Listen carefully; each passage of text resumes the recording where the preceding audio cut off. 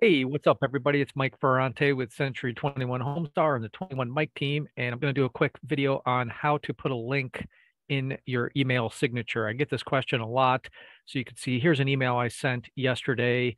I typed a web address, and that's great because the web address automatically converts to a link. But what about a review link? Right here, you can see the word "here" is a link, and if you hover over that, it shows you on the bottom left down here what that link is. And you can see that's our Google page reviews.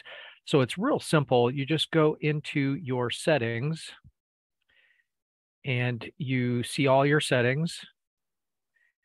Then go down to your signatures, which is in your Gmail settings. And you can see all the links that we have down here. And this is actually my vacation responders. But if you go here to your standard signature, right here is the word here.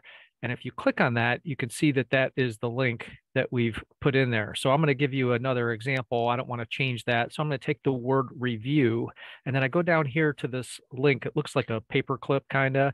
And if you click on this, it's going to ask you, okay, first it's the word review, and it's going to ask you what web address do you want to make that. So I could go into, for example, our YouTube channel. I could take this video. I could link to this video, copy, Control C, and go back to my settings. And if I wanted to make the word review um, this video link, I just paste it there and I'd click OK. I really don't want that, so I'm going to cancel out of it. But then you have to go down here to save changes.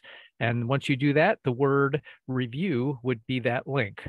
Very simple how to make a word link in your email signature.